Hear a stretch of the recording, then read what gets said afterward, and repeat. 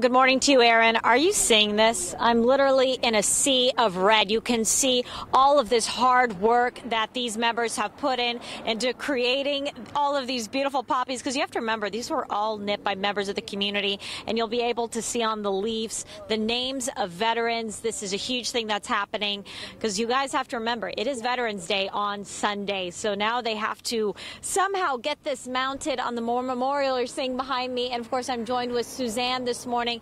Suzanne, I'm in complete shock. I know when I first met you in October, you guys still had so many steps ahead. You've been working on this since February, and you told me you were able to collect well over 5,000 poppies from the community.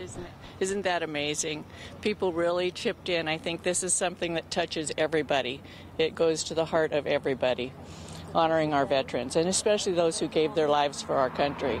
Every single person whose name is on this memorial out here has a poppy with a leaf with their name on it.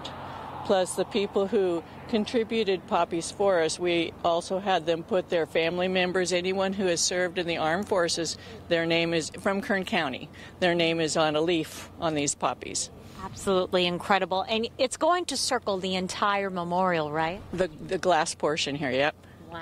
Yep. Well, listen, it's going to be a sight to see. So this weekend, if you get a moment, make sure you come down and truly honor our veterans, because this is going to be such a beautiful sight to see, because I'm seeing all of our volunteers today. They're working so hard to lay this all out. So make sure you come on by. And with that, back to you.